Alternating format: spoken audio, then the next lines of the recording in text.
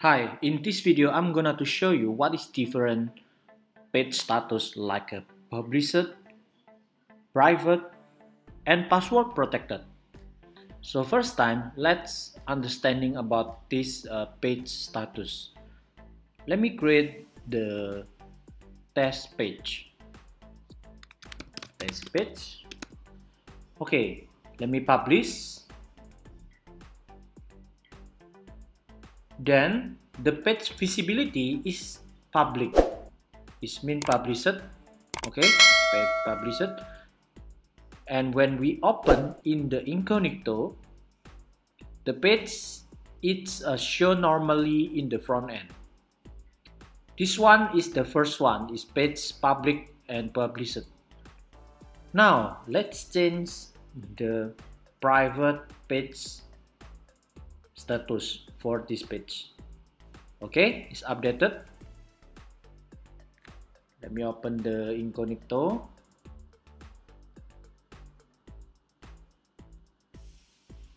Okay, now you can see the page it say not found. It don't seem to exist because when you select page to private, only login user can see the private page. In here, we already log in the dashboard, and when we go, there is have a label as the private. So when you try to access this page is available. But when you open the incognito, or meaning you not login in this website, it will be not show for public. Yeah, this one for the private page. Okay, so now let's change again to the another post visibility status. Let's try password protected test.